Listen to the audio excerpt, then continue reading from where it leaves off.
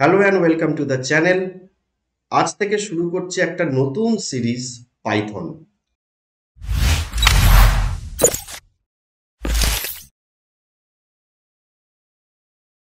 Python একটা programming language এবং এখনকার দিনে one of the most popular programming language.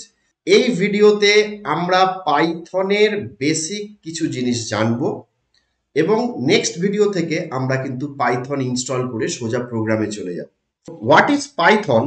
Python is a high-level interpreted interactive scripting language. Python programming beginnersরাও start করতে পারে and Python is also used for advanced level of programming.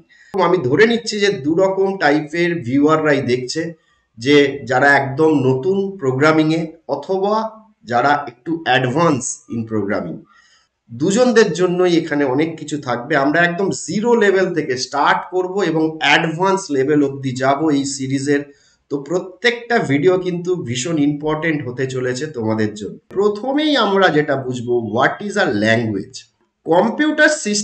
একটা computer সিস্টেমকে যদি আমি কিছু কাজ করাতে চাই, কম্পিউটার সিস্টেম দিয়ে কোনো একটা কাজ আমি করাতে চাই, তো তাকে আমাকে ইনস্ট্রাকশন দিতে হবে যে তুমি এই কাজটা করো আমার জন্য। তাকে আমাকে ইনস্ট্রাকশন দিতে হবে। তো ইনস্ট্রাকশনটা যে আমি লিখবো, সেই লেখাটার মাধ্যমটা কি হবে, সেটা নিশ্চয়ই বাংলায় লিখলে বা ইংরেজিতে লিখলে কম্পিউটার কিছু বুঝতে পারবে না।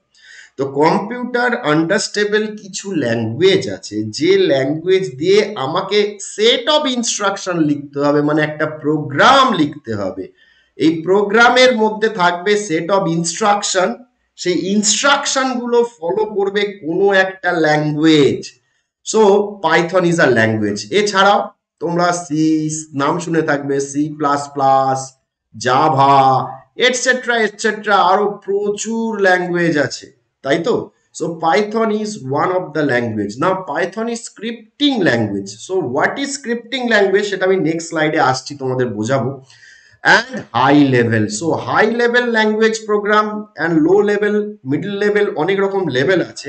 হাই লেভেল শুধু এইটুখানি জেনে রাখবো, হাই লেভেল মানে হচ্ছে human understandable. Human understandable human understandable আমার প্রোগ্রাম। মানে আমরা একটুখানি, তোমরা হয়তো শুনে থাকবে, কম্পিউটার যে জিনিসটা বোঝে সেটা হচ্ছে 0 আর 1 বোঝে। 0 1 ছাড়া ও কিছু বোঝে না, কিন্তু 0 1 হিউম্যান আন্ডারস্ট্যান্ডেবল নয়। তো 0 1 এ লেখা কোনো একটা প্রোগ্রামকে আমরা বলবো লো লেভেল। ওকে, low level programme. High level programme মানে হচ্ছে যেগুলো আমরা বুঝতে পারছি, মানে হিউম্যান আন্ডারস্ট্যান্ডেবল কোড। মানে পাইথনের যে কোডগুলো লেখা হবে সেটা তুমি যদি সিনট্যাক্স বোঝো তাহলে বুঝতে পারবে যে কি লেখা হয়েছে। অবশ্য একটা মানুষই লিখছে, তাই তো? সুতরাং human understandable. comes interpreted. Now what is interpreted? Interpreted মানে হচ্ছে আমার এই প্রোগ্রামটাকে ডিরেক্টলি, প্রোগ্রামটা কিসে লেখা? হাই লেভেল ল্যাঙ্গুয়েজে লেখা। তো হাই লেভেল ল্যাঙ্গুয়েজে লিখলে কম্পিউটার কিন্তু বুঝতে পারবে না। আমি একটু আগে বললাম প্রোগ্রাম মানে কম্পিউটার বুঝতে পারবে এরকম একটা ল্যাঙ্গুয়েজে লিখতে হবে, কিন্তু কম্পিউটার ডিরেক্টলি এইসব বোঝে না। কম্পিউটার শুধুমাত্র 0 1 বা লো লেভেল ল্যাঙ্গুয়েজে বোঝে। সুতরাং এই প্রোগ্রামটাকে প্রথমে কনভার্ট করতে হবে লো লেভেল প্রোগ্রামে 0 1 এ, তারপর সেই ইনস্ট্রাকশন গুলো দিতে হবে ওকে। ঠিক আছে? তো এই যে কনভার্সনটা করবে, এই কনভার্সনটা করে দুটো জিনিস। একটাকে বলা হচ্ছে কম্পাইলার, আর একটা জিনিস আছে যেটার নাম হচ্ছে ইন্টারপ্রেটার, যেটা এখানে লেখা আছে ইন্টারপ্রেটার। ইন্টারপ্রেটার আর কম্পাইলারের মধ্যে ডিফারেন্স হচ্ছে, কম্পাইলার এই পুরো কোডটাকে একেবারে মেশিন কোডে বা লো লেভেলে কনভার্ট করে দেয়, আর ইন্টারপ্রেটার আমার একটা হাই লেভেল ল্যাঙ্গুয়েজের প্রোগ্রাম, সেটাকে লো লেভেলে কনভার্ট করবে বা মেশিন লেভেলে কনভার্ট করবে লাইন বাই লাইন। মানে প্রথমে এই লাইনটাকে ধরে ওটার বাইনারি বা 0 1 এ লিখবে, তারপরে এই পরের লাইনটাকে ধরবে, সেটা কিছু লিখবে বাইনারি বা বাইনারিতে। তো এইভাবে করবে। So interpreter is slow, compiler is fast, but for Python interpreter is use, এবং ফর অল স্ক্রিপ্টিং ল্যাঙ্গুয়েজেস, সেটা মনে রাখবে যে যে কোনো রকম স্ক্রিপ্টিং ল্যাঙ্গুয়েজের জন্যই কিন্তু ইন্টারপ্রেটার ইউজ হয়। ওকে, so Python is a high level interpreted and interactive. Now what is interactive? Interactive মানে হচ্ছে যার সঙ্গে আমি ইন্টারাকশন করতে পারি, যার সঙ্গে আমি মানে ইন্টারাকশন করতে পারি টু সাম এক্সটেন্ট, মানে অন্যান্য ল্যাঙ্গুয়েজেও ইন্টারাক্টিভ হয়, but Python is more interactive than other languages. এর মধ্যে যেটা সুবিধা সেটা হচ্ছে এর লাইব্রেরি এতই এনরিচ, যে কোনো কাজ আমি চাইলেই খুব অল্প কোড লিখে করা যায়। কেন পাইথন এত পপুলার হয়েছে? পাইথনের সব থেকে সুবিধা হচ্ছে লাইব্রেরি, এবং একটা যে প্রবলেম সেটাকে সলভ করতে গিয়ে অন্য ল্যাঙ্গুয়েজে যতগুলো কোড, যতগুলো নাম্বার অফ ইনস্ট্রাকশন লিখতে হবে, পাইথনে অনেক কম লিখতে হয়। পাইথনের কোড ছোট হয়, লেন্থে ছোট হয়, যার জন্য প্রোগ্রামারদের কাছে কিন্তু ভীষণ পছন্দ হচ্ছে পাইথন। মানে অনেক কম প্রোগ্রামার এফর্টে একটা প্রবলেমকে সলভ করা যেতে পারে, তার মানে প্রোডাক্টিভিটি বাড়ছে, অনেক ফাস্ট ডেভেলপ করা যাচ্ছে। ঠিক আছে, সো পাইথন বোঝা গেল প্রথম লাইনটা। নেক্সট হচ্ছে supports object oriented approach. Object oriented অ্যাপ্রোচটা কি সেটা বেসিক্যালি যারা জানো না তাদের জন্য বলছি। প্রোগ্রামিং এর সাধারণভাবে আমরা দুটো টেকনিক, পপুলার টেকনিক একটা দেখি, একটা হচ্ছে প্রসিডিউরাল অ্যাপ্রোচ, প্রসিডিউরাল অ্যাপ্রোচ, আর একটা হচ্ছে object oriented approach. In case of procedural approach আমার টপ ডাউন প্রোগ্রামটাকে বানাতে হয়, মানে starting from the steps by steps আমাকে বানাতে হয়। অবজেক্ট ওরিয়েন্টেড অ্যাপ্রোচটা একটু ডিফারেন্ট, প্রোগ্রামারকে অন্যরকম ভাবে চিন্তা করে প্রোগ্রামটাকে লিখতে হয়, সেখানে অবজেক্ট বানাতে হয়, অবজেক্টগুলো আইডেন্টিফাই করে অবজেক্ট বানিয়ে ক্লাস বানিয়ে সেখান থেকে প্রোগ্রামটা বানাতে হয়। অবজেক্ট ওরিয়েন্টেড প্রোগ্রামিং এর অনেক সুবিধা আছে, কিন্তু এই ভিডিওতে ওইগুলো এখন আলোচনা করার বিষয় নয়। So Python also supports object oriented programming এ, যেমন আমি উদাহরণ দিচ্ছি, Java is a object oriented programming, okay, but C is a procedure oriented programming. Now, it is simple to easy and learn and provide lots of high level data structure, যেটা একটু আগে আমি বললাম। এটা যারা নতুন প্রোগ্রাম শিখছো, প্রোগ্রামিং এ নতুন পা রাখছো, তাদের জন্য পাইথন দিয়ে স্টার্ট করা কিন্তু ভীষণ সোজা, সহজে বোঝা যায়, তাড়াতাড়ি শিখে নেওয়া যায়, এবং এর মধ্যে প্রচুর high level data structure use হয়। ওকে, next comes, it was created by Guido van Rossum in the year 1991. So এটা শুধু নামটা মনে রাখো, গাইডো ভ্যান রোসাম, ইনি আবিষ্কার করেছিলেন 1991 সালে হয়েছিল, কিন্তু অনেক দিন হয়ে গেছে, 91 সাল থেকে এখন আমি এই যে ভিডিওটা করছি এখন 2022 সাল, তো অনেক দিন পেরিয়ে গেছে, কিন্তু পাইথনের জনপ্রিয়তা কিন্তু আমরা লাস্ট 10 বছরের বেশি দেখতে পাই, তার আগে অত বেশি জনপ্রিয় ছিল না। ঠিক আছে, so Python has a simple syntax similar to English language. দেখো এইটা কিন্তু ভীষণ ইম্পর্টেন্ট, বারবার আমি বলছি, যারা বিগিনার্স তাদের জন্য পাইথন শেখাটা সোজা এই কারণে যে এর সিনট্যাক্স গুলো খুবই সোজা, একদম ইংলিশ ল্যাঙ্গুয়েজের মতো। Okay, Python is a great language for beginner level programmers, okay, and creates web application with the diverse framework like Django and Flask. So Django is a framework most popular, ভীষণ use হচ্ছে এখন, ফ্লাক্সও তাই। তো এই যে framework গুলো আসার পরে পাইথনের জনপ্রিয়তা আরো বেড়ে গেছে, এবং এটা দিয়ে আমরা বিভিন্ন রকম ওয়েব অ্যাপ্লিকেশন বানাতে পারি। ওয়েব অ্যাপ্লিকেশন মানে নিশ্চয়ই বুঝতে পারছো ইন্টারনেটে যে অ্যাপ্লিকেশন গুলো ইউজ হয়, সো পাইথন দিয়ে আমরা সেগুলো বানাতে পারি। নাও comes what is scripting language. আগের স্লাইডে আমি বলেছিলাম যে স্ক্রিপ্টিং ল্যাঙ্গুয়েজটা কি সেটা তোমাদের বলবো। Scripting language is or script language is a programming language for run time system. Now, programming language for runtime system that automates the execution of task that would otherwise be performed individually by human operators.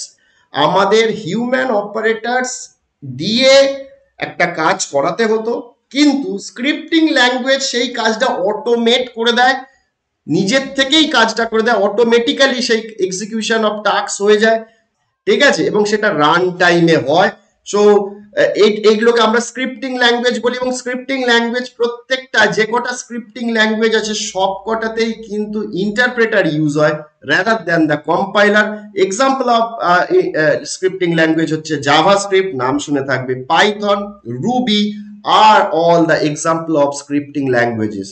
এবার তোমাদের মনে হতে পারে যে কেন আমরা Python use করবো, আমরা অন্য কেন প্রোগ্রামিং ল্যাঙ্গুয়েজ শিখছি না। প্রথমে হচ্ছে ইজি টু লার্ন, যেটা বললাম, interpreted language, object oriented language, open source language. নাও ওপেন সোর্স মানে হচ্ছে এমন একটা জিনিস যেখানে আমি প্রথম কথা হচ্ছে ফ্রি অফ কস্ট, সেটার জন্য আমাকে কোনো পে করতে হচ্ছে না। নট অনলি দ্যাট, যে কোনো কোড আমি ওপেন করে, যে কোনো সোর্স কোড, যে কোনো লাইব্রেরি ফাইল আমি ওপেন করে তার লজিক দেখতে পারি, কি লেখা হয়েছে।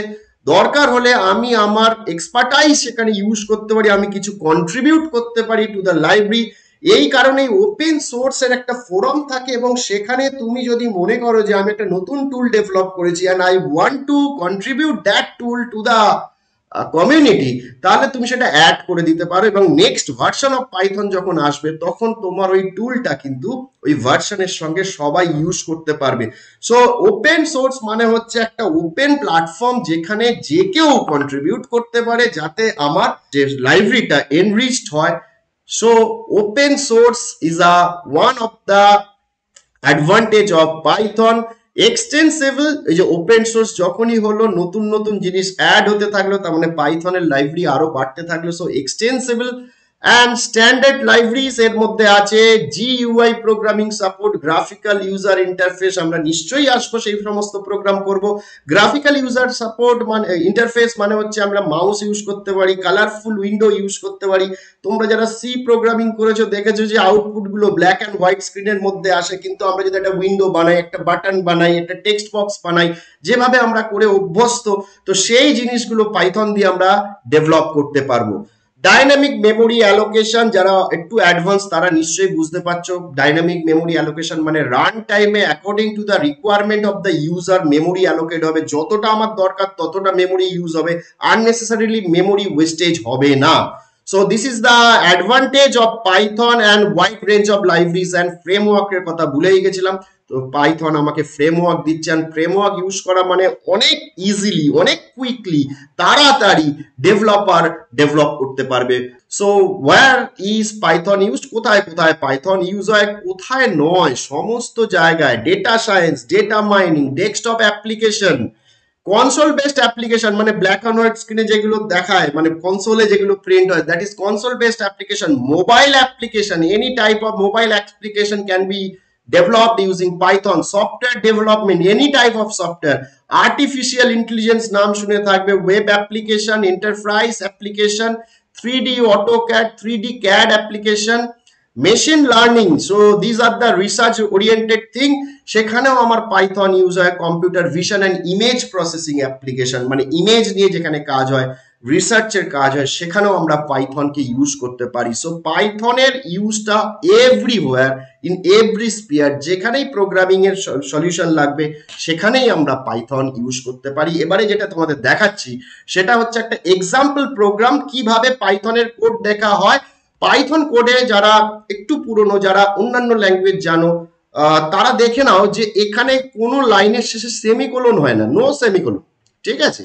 and there is no curly braces, bracket নেই, ব্র্যাকেট ওপেন ব্র্যাকেট শুরু সেই সব কিছু নেই, এখানে ইনডেন্টেশন ফলো হয়। মানে এই ইফটার আন্ডারে এই স্টেটমেন্টটা অ্যাকচুয়ালি এই ইফের আন্ডারে, এই ফরের আন্ডারে এটা আছে, এই ইফটার আন্ডারে এই ব্রেকটা আছে, ঠিক আছে। সো এখানে তার মানে আমার কোড ছোট হচ্ছে, রিডেবল হচ্ছে, ইজিলি আমরা রিড করতে পারছি, এবং খুবই সোজা শেখা।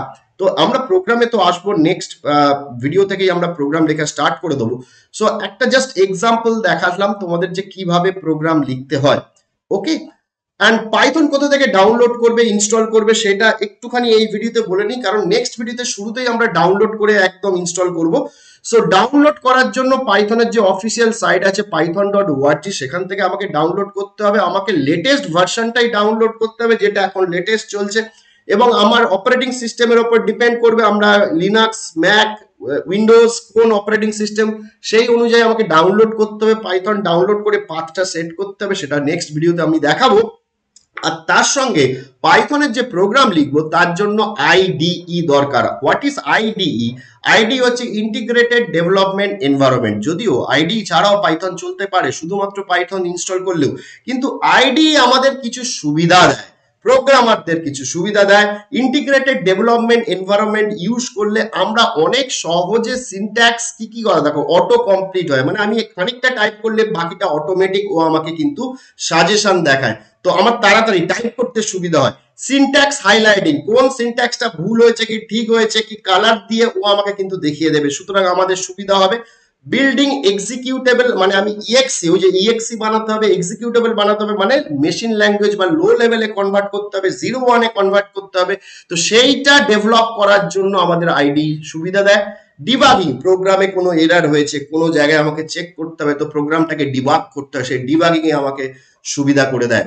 So an ID enables programmer to combine the different aspect of writing a computer program. একটা কম্পিউটার প্রোগ্রাম লিখতে গেলে যা যা অ্যাসপেক্ট দরকার সব কটা কম্বাইন করে আমাকে সুবিধা প্রদান করে হচ্ছে একটা ID, integrated development environment. ID increases programmer productivity, দেখো প্রোগ্রামারের প্রোডাক্টিভিটি বেড়ে যাচ্ছে, মানে অনেক কম সময়ে অনেক বেশি প্রোগ্রাম আমরা ইউজ করতে পারবো লিখতে পারবো by introducing feature like editing source code, building executable and debugging, যেগুলো আমি বললাম। সো সাম পাইথন আইডিজ এর নাম আমরা দেখে নিই। প্রথম কথা আইডিএলই। আইডিএলই হচ্ছে একটা default editor, integrated development and learning environment is a default editor that অ্যাকম্পানিজ Python. পাইথনের সঙ্গেই এটা আসে। তো আইডিএলই আমরা ইউজ করতে পারি, কিন্তু আইডিএলই থেকেও নিচে যেগুলো লেখা আছে এগুলো আরো বেশি সুবিধা আমাদের দেয়, যেমন পাইচাম। So পাইচাম is a ID very popular. Visual studio code, এটা প্রচুর ইউজ হয়, আমরাও ইউজ করব। সাবলাইম টেক্সট, সেটা একটা এডিটর, পাইথন আইডি হিসেবে কাজ করে। Atom, Jupiter, spider, পাইডেফ, থ্রোনি wing. So this are the IDs which will be used for Python programming. তবে আমাদের সবকটাই যে ইউজ করতে হবে এরকম কোনো ব্যাপার নেই। আমরা প্রথম দিকে ভিজুয়াল স্টুডিও কোড দিয়ে শুরু করব, কারণ সেটাই ইউজ করা সোজা, এবং পরের দিকে অ্যাডভান্স লেভেল অফ প্রোগ্রামিং যখন করব, যখন আমরা ফ্রেমওয়ার্ক নিয়ে কাজ করবো, তখন পাইচাম ইউজ করব। So okay, so that's all for today's class. আমরা আজকে এখানেই শেষ করছি ভিডিওটা। নেক্সট ভিডিওতে আমরা আসবো পাইথন ইনস্টলেশন অ্যান্ড আমাদের first programme of Python run করে দেখবো। So thank you for watching. যারা দেখছো তাদের যদি ভালো লাগে ভিডিওটা অবশ্যই সাবস্ক্রাইব করবে, চ্যানেলটা লাইক করবে, বন্ধুদের সঙ্গে শেয়ার করবে। আর বলে রাখি, এই সিরিজটা কিন্তু মিস করো না, কারণ প্রোগ্রামিং এর 0 থেকে অ্যাডভান্স লেভেল পর্যন্ত পাইথনের যাবতীয় জিনিস কিন্তু এই চ্যানেলে এই ভিডিও সিরিজে পাওয়া যাবে। So thanks for watching. দেখা হচ্ছে তোমাদের সঙ্গে নেক্সট ভিডিওতে। বাই।